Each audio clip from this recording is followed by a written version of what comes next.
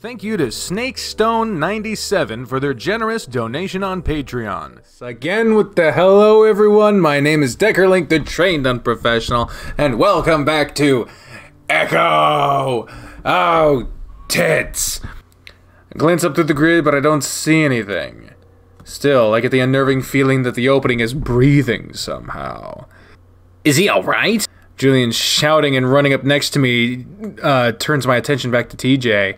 I look down to the links and see his ears twitching around. What? I crouch down next to him, putting a paw behind his head to give him some support. TJ, what happened? Are you okay? TJ turns to me, blinking in confusion. Okay, what's wrong? Rubs at his eyes with the back of his paw before adjusting himself so that he can sit up straight. You were just sitting there. You almost looked...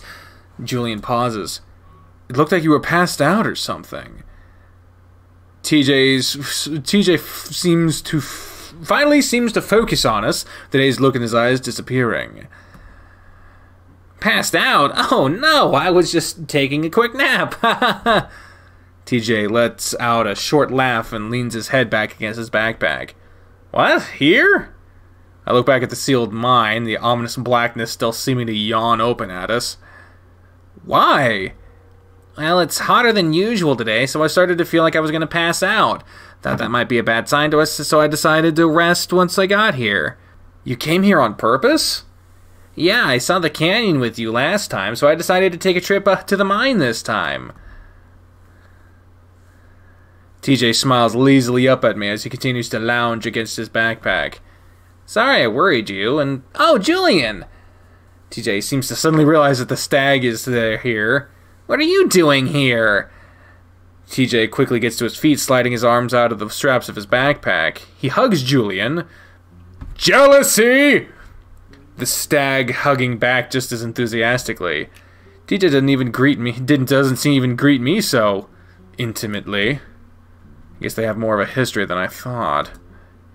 Hey, Tej. Yeah, I met Chase at the diner. You weren't answering your text, so we both decided to come up and find you. And Chase needs to get some footage for his project. Oh, cool! Do you need help with that, Chase? TJ turns to me with a grin. I don't know what it is, but TJ's acting a lot more chipper than he was yesterday. That almost dark broodiness is gone, replaced by his usual cheer. I have to smile because of it, despite the situation just a few minutes ago. Sure. Another breeze of cool air seems to whoosh softly through the rebar. I look back at it. TJ, why the hell would you sleep here next to the creepy mine? TJ frowns. It was really cool. Like, cold. I was laying in the opening and felt some cool air blow out, so I decided to lean against it. It was really nice. TJ walks up to the metal grid and spreads his arms out, clutching under the bars as he presses his face against it.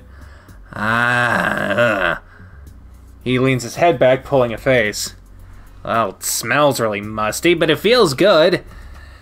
I look back at the opening, the blackness inside sending chills up my spine. There's dead bodies in there! We know this because of the other routes, oh god! I think back to when a body was found in there over 100 years ago.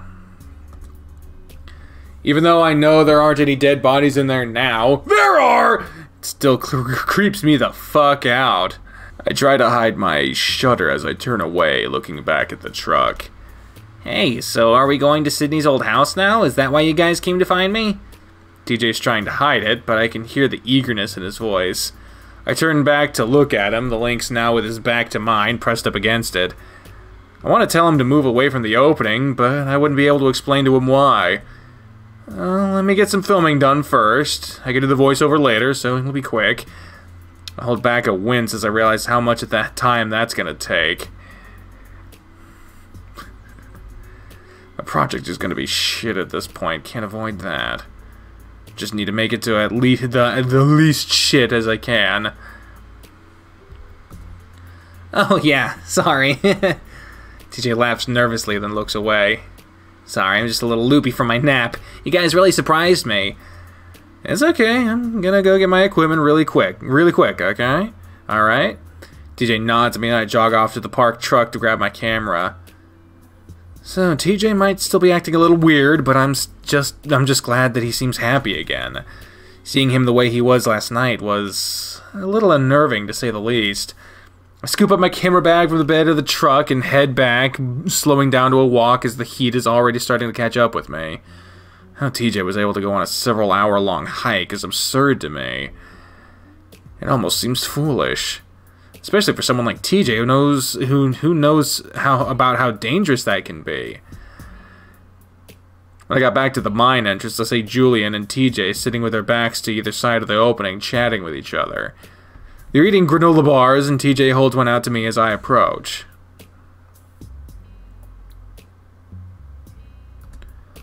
Thanks.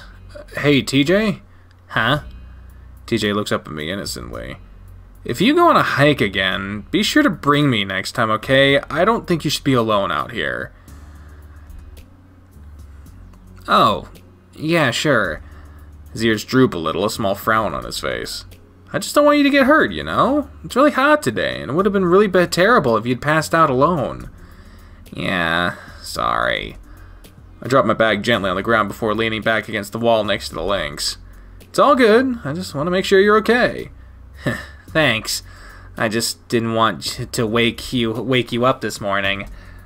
Jenna offered to go with you, didn't she? TJ sighs quietly, looking away into the mine. Yeah, but I can tell you guys don't want to go. I just don't want to ruin this trip for you more than I already have. What? TJ, what are you talking about? TJ goes quiet, then shrugs his shoulders. Maybe he isn't back to his old self after all. I wouldn't mind going with you, TJ. I love hiking. Julian smiles gently at the lynx. For some reason, I feel a tiny tug of annoyance in my chest. It's stupid, but I was the one who offered first, and I'm the one that took TJ out the first time. Yeah, we could both go. The point is, you don't go out alone next time. All right, Tej? Yeah, okay. Thanks, guys. No problem. A short silence stretches out between the three of us before Julian speaks up again. We were just talking about our old Bible study group. Ugh. TJ leans his head back against the wall, rolling his eyes.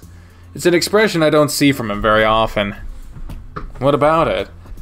Oh, just the way that TJ would always take it so seriously and no one else would, haha. TJ shakes his head in exasperation. Yeah, I never had any control in that club. Oh, really? Were you in charge? It's a little odd to think of TJ in a leadership position like that. I just never knew him to put himself out there in high school. Yeah, I revived it after it sort of went defunct for a few years. Wasn't all that popular. TJ smiles with some embarrassment. Yeah, we had like 3 other members that not including you or me. Yeah, then one dropped out after like 2 meetings. Julian clicks his tongue. What a godless school we went to. Hey! You know I'm kidding. Mostly. Well, I did want atheists to join too, as long as they weren't disruptive. I just wanted to show everyone what a nice experience it could be, even if you didn't believe. I very vaguely remember TJ inviting me to the club and me saying that I'd think about it. I never went, of course. Wasn't all that spiritual in the end, though. Yeah, mostly we just talked and brought snacks. It took TJ a while to realize no one wanted another Sunday school session at actual school. Yep, hours of planning out the window. It was still a great time. I think the 4 of us are really happier for it. Yeah, I guess. TJ seems to suddenly notice me. Sorry, Chase, you wouldn't know much about this stuff. It's okay, it's interesting to hear about. Again, I get that little twinge of jealousy, even though I know it's not fair. I'd chosen not to show up, probably using that time to go home and hang out with Leo. You didn't miss much, just discussions about movies and watching movies too. They couldn't even be religiously themed. Thank God. Hey! I laugh at how indignant TJ is. Well, I'm glad you had a good time at least. I came away thinking the whole thing was a failure.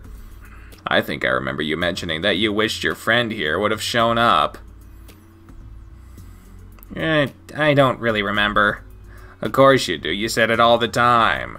TJ's ears flatten and turn red. Who, me? Yep. Julian grins as TJ tries to look away. While the situation is kind of funny, now I feel even worse about not ever showing up. Sorry, Tej. You know, it was high school and all. Yeah, I understand. Don't worry about it. So, did you start another club at your new school? TJ smirks. It's a Christian school, so there's like 50 clubs about religion. Oh, are you a member of any of them? A few. Which ones? Singles club. Singles? As in finding a date? Sure. He looks away again. It's hilarious how bashful he is about this stuff. He's in college. All of this should be natural to talk about, but not with TJ. Meet anyone? Hey, Chase, don't you have to film and stuff? Film some stuff? He looks back at me with a frown. Oh, just asking. Julian chuckles quietly. I bend down and start pulling out my equipment, deciding that a few long shots with the tripod should be enough. As I'm extending out the legs, Julian asks TJ about the hike. Was it fun? TJ shrugs, finishing the last of his granola bar and pushing his paws together to get rid of the crumbs. It was okay. It was really quiet. I wince as one of my pads gets pinched between the metal. Kinda creepy, to be honest. I would like it if you two went along sometime, if I do it again. Of course. Yeah, definitely. Over the next 20 minutes, I set up the camera in 3 different spots, getting about 1 minute of film for each. TJ and Julian went to sit in the truck while I do, and whenever I glanced at them, they seemed to be animatedly chatting and laughing. Once I'm done, I sigh and quickly snap the legs back down into the bag along with the camera. I see my to-go box in the dirt and consider picking it up, but I don't. Oh, I drop the bag into the truck again before hopping into the passenger seat, leaving TJ to sit between the two of us. They go quiet as we start pulling out onto the dirt road. What are you guys talking about? Not much, just about high school. TJ nods. Again, I'm starting to feel a little left out between the two, kind of like a third wheel. So, what's the plan now? Well, we thought we might go to the house now after we pick up Jenna and Carl. Alright. We drive in silence a little while. For some reason, I start to wish that I was sitting in the middle. The way Julian keeps turning the wheel forces his elbow to brush up against TJ's side, and I force myself to look away, wondering what the fuck I'm thinking. I'm treating TJ like he's something that belongs to me. We've only hung out recently over the course of this week. I barely talked to him in the past 2 years. Force myself to look ahead, out the windshield. Then TJ's phone buzzes and my eyes naturally go to the screen as the Lynx whips it out. I see the name Flynn and the message underneath it. I only have time to see a few words. You know, his fucking tell me. TJ jerks his phone back down and I look away just as I feel the Lynx's eyes on my face. I wonder if he saw me looking, and I'm sure he did. That didn't really matter, though, because now I'm wondering what the fuck Flynn thinks he's doing. They've been staying away from each other for the past few days, obviously, but I guess Flynn found another way to get to DJ. I wonder what the fuck he think he's doing. I feel myself getting angry. Don't exactly know what the lizard is saying to TJ, but judging by what I saw, it's definitely not good. I make a mental note to ask TJ about it tonight. If he won't tell me, then I'll let Leo know. He'll do something about it. We all walk up to the sidewalk in the old ranch-style house. It's been a long, long time since I've seen this place. Even longer since I've walked on this path. Sydney's house is up the gravel road behind the forest. It's a bit of an odd spot, secluded from the rest of the town. It was all the better for us, I guess. It's nice not to be reminded of what happened. Guys, I don't know about this. You think he's gonna let us in? What else can we do? Maybe Sydney didn't mean his room? Where else would he sleep? I don't know.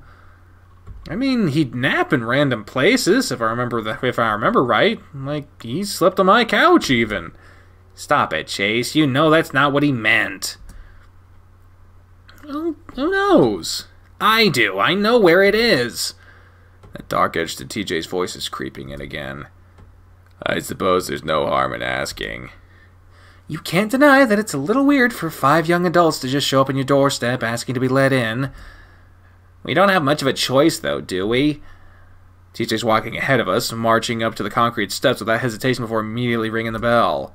Oh, wait, we didn't even think of what we're going to say. I already know what I'm going to say. We stand there in stunned silence for a bit and look around to the others.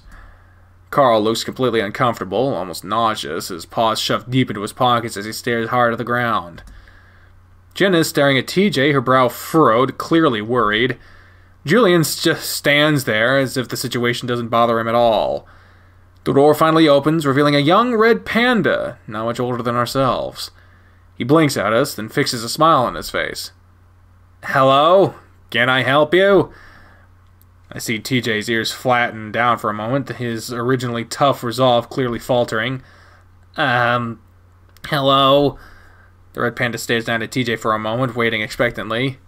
I don't recognize him, and I'm sure I would have seen him around town if he'd moved in after Sydney's parents moved out. It must have been sometime recently, a few years ago. I decide that I should step in and let TJ try and gather his wits. Hi, I'm Chase, this is TJ, and Carl, Jenna, and Julian. I point to everyone, feeling my cheeks grow hot. Hi, everyone, I'm Ingy. Another moment of awkward silence before I try to think of something else to say. The hell do you bring up wanting to search someone's house because it belonged to your dead friend? As I'm trying to figure that out, TJ speaks up again. Our old friend used to live here about 12 years ago? Ingy, oh really? Oh, what the fuck? Panda seems to think. Are you talking about Cindy? Sydney. Yeah, he was our friend. Oh, sorry, I couldn't remember the name. I thought his aunt told me about what happened. I think his aunt told me about what happened. Oh, Jesus, great. Also, text error, just so you know what's going on. Yes, and he left something behind for us in his room. Is it alright if we come in and look for it?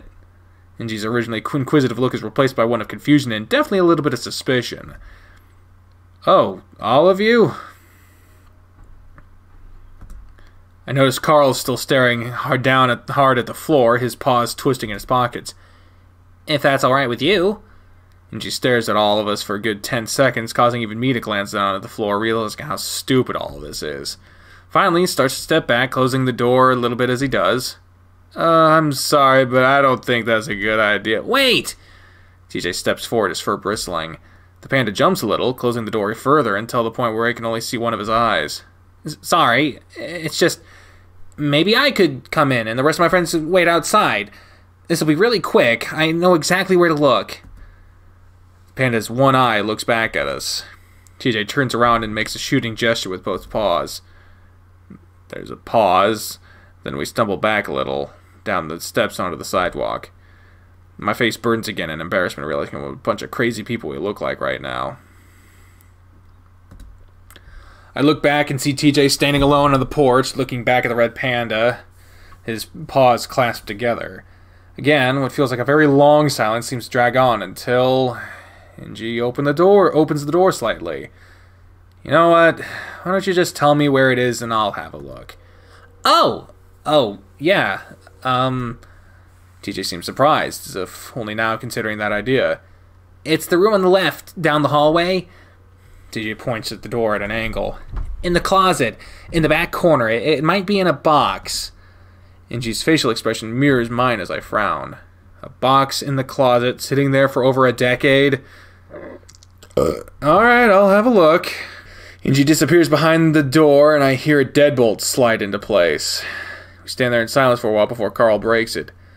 Dude, he's calling the police. No, he's not.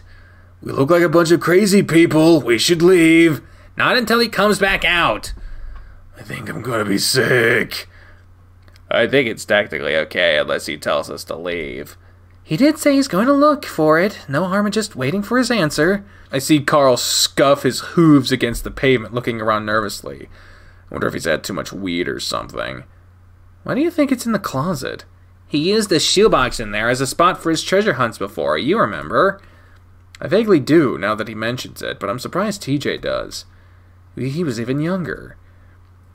The door opens and Inji comes back out. His facial expression is completely different now. It's one of amazement and disbelief, but it's what's in his paws that catches my attention.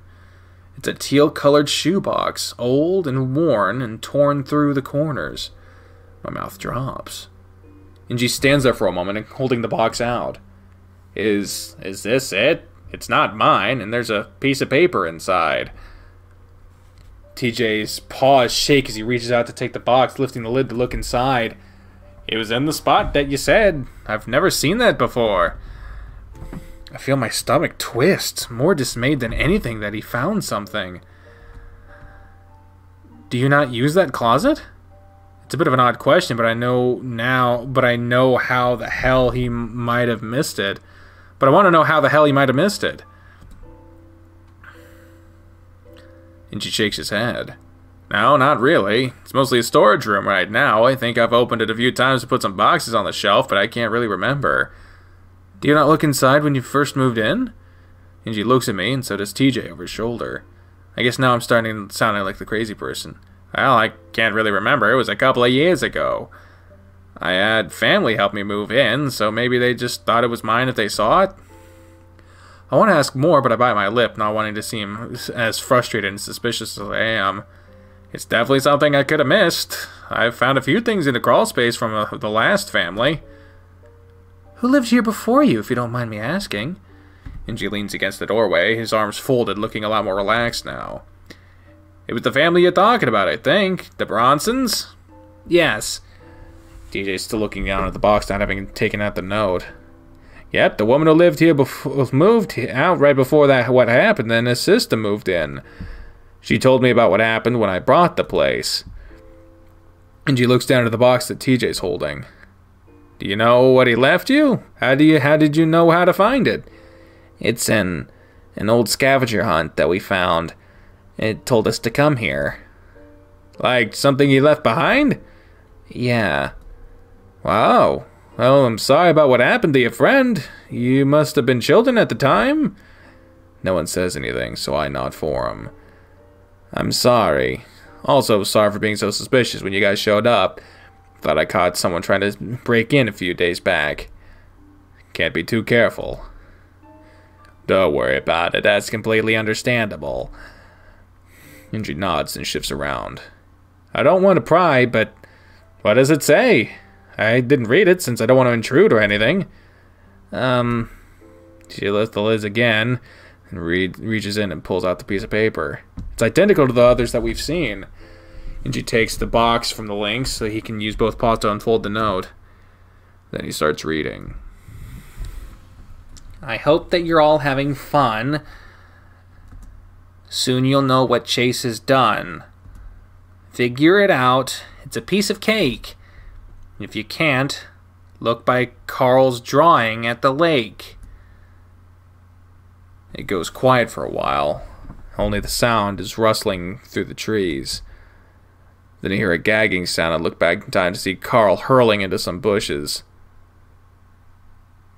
TJ is strangely calm as we sit in the motel room. It's been about half an hour since we found the last note. After Carl lost his lunch in the bushes, Julian drove him back home and we had to put the scavenger hunt on hold. TJ wants us all to be there for it. Julian is still with us and I keep wondering when the hell he's going to go home.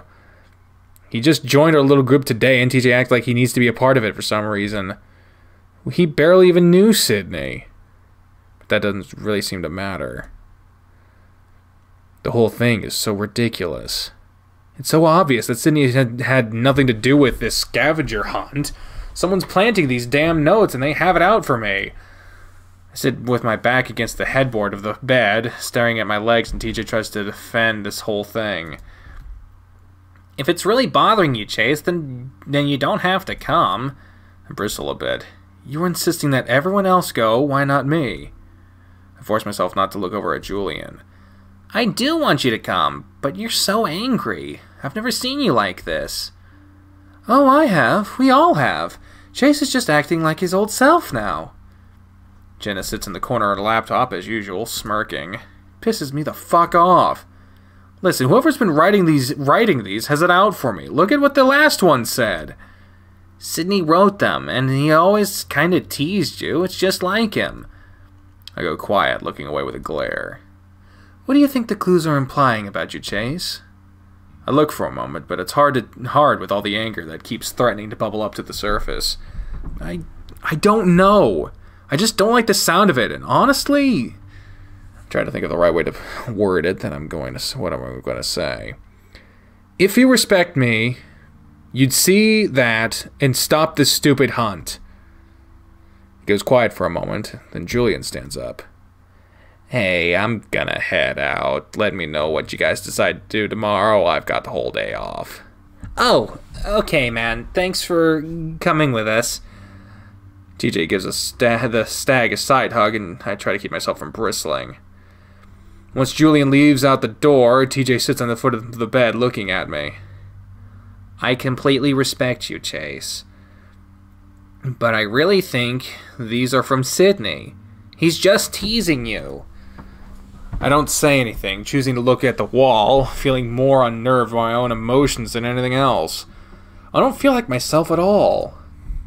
I know I asked you this morning, but if you... What the fuck? Oh, Claudia Mara has arrived. Thank you for the subscribe. I know I asked you this morning, but if you think this is someone else's doing, who could it be? Jenna crosses her arms, looking at me earnestly. I sit there quietly for a moment, debating on whether or not I should tell them. I decide I have to, since neither of the others seem to see it. I think it's Flynn. What? I think it's Flynn. And Carl. They're doing this whole thing. You can't be serious. Who else? Carl's the one that found the first note. I think Flynn gave it to him. The looks on Jenna and TJ's faces make me look away again. Am I going crazy? Chase, that's... Crazy, I know, but you saw how Carl was acting today, how nervous he was. He even threw up. Carl does that sometimes. Ugh. I slide my legs off the bed and let them hang over the side, fully facing the wall now. I know how Flynn was back at the river, but even he wouldn't do that. I look back at TJ with a glare. What about those texts he's sending you? What? TJ's paw flies into his pocket, a shocked look on his face. Jenna looks between us. What? Flynn sent TJ a text swearing at him. I think he's been messaging you this whole time. TJ's quiet, just staring at me. TJ, is this true? TJ stares at the floor a moment before finally looking up, his voice oddly calm. Yeah, well, he's angry. Of course he would be. But he has no reason to be riding this scavenger hunt. Flynn would never do that. Are you sure about that? TJ glares back at me, and now I can tell I've made him angry. Yes. Why would he do it in the first place? I don't have to think hard on that one. To hurt TJ, to ruin our friendship by making up lies about me, to just be a complete dick, take your pick. That's absolutely ridiculous. I don't say anything, choosing to glare at the wall. Jenna looks between us again and shakes her head. Alright, that's enough of this. Neither of you are acting like yourselves, so I think it's best we head to bed, alright? Whatever. I slide into the bed on my side, still staring at the wall, listening as TJ gets up and goes into the bathroom. Jenna goes on typing on her computer. I lay there quietly, deciding that I'm going to have to do something to stop this. Sneaking out of the motel room is probably the hardest part. I know if they catch me at any point, it's over. At about 3 a.m., I slide out of the bed, listening to TJ snores and watching Jenna unmoving form curled up on the bed in front of me. Quietly, I dig around in my bag for my keys and slip out the door and into the night. I grit my teeth as my car starts up, imagining TJ and Jenna pulling back the curtains and seeing me sitting in my car. I've got excuses. I'm sick. I had to drive to the emergency room, or even that I couldn't sleep and wanted to get a snack somewhere. They're all suspicious, but should be enough to cover my ass if things go south. I'll drive along the quiet road, my surroundings almost black, since the moon has set. takes me a moment to find the side road that will take me to the shore. Once I do, I see one lonely orange light standing in the middle of the parking lot, but I park in the corner in the darkness. I sit in the car for a while, wondering what I'm doing, wondering what the fuck I'm gonna do. But something drives me, a feeling that if I don't do this, then the rest of my life is going to be ruined. I can't let that happen. I open the door and quickly get out. I pull out my phone and turn on the light, finding the small dirt trail that leads to the inky blackness. The air is cool, and I can smell the lake. Pretty soon I can hear it too, the soft, desolate sounds of the waves running against the thin strip of shore. It's peaceful, but at the same time it terrifies me, and for a moment I feel like the lake is one giant living thing. It dwarfs me with its presence, a giant, all-knowing thing. It knows I'm here. I shudder and force myself to continue. I find the shoreline and the dry sand shifts under my feet as I take a right and follow the shore. I try to ignore the sounds of the lake, that feeling that it's watching me, beckoning me towards it. Finally, I come across the boulder that I'm looking for, the one that Carl used to carve his drawings into. Of course it would be something Carl used. That fat piece of shit. Thanks. I kneel down beside it, moving the light of my phone around until I find the drawings. I look at the super wolf etched into the rock, glaring. I see a glint of light above it. I shift the phone up to see what it is. I gasp and I can't help a ragged scream from escaping my throat. A tarantula sits there, staring back at me, its cluster of eyes shining back into the darkness. I stumble back into the sand and fall, sitting down hard and causing my teeth to clack together. Ah! I scramble back up. I look around for a rock and quickly find one. When I turn back around and lift the light, the spider is gone. I look around for a while in case it just moved around, maybe on the ground closer to me. I don't see anything though, and I throw the rock at the lake, cursing the damn thing. Then I kneel down and look at the spot between the rocky ground and the boulder. It takes a few moments and I have to get real close, looking deeper into the crevice, and then there's a glint of what looks like metal. I start to dig, first with my bare hands, then with the help of the flat rock laying nearby. I'm sweating and gasping by the time I pull the thing free. It looks like an old lunchbox. I shine a light on it, and I can barely make out what looks like a cartoon dragon. I open it and pull out the note. I read it. In a fit of rage, I tear the stupid thing in half, throwing it on the ground. You fucker! I hiss it out through my teeth and pull out the piece of paper I had just taken out of Jenna's notebooks along with a pen. I write for a moment using the old lunchbox as a flat surface. When I'm done, I drop it into the box and wedge the box into the crevice, covering it up with the loose dirt I had moved. I pack it down and stand back up. Thinking twice, I pick up the shredded note and stuff it into my pocket. Then I walk back up to the shore and up the trail, ignoring what looks like the eyes of tarantulas all around me. Maybe it's just stars. I don't remember much of the drive back, or the parking lot of the motel. The next thing I know, I'm standing next to the bed, glaring down at TJ, watching him sleep. Now it's the end of the... Yep, now it's the... So, we don't know what the fuck the old note said, but we know that he wrote a new note and replaced it.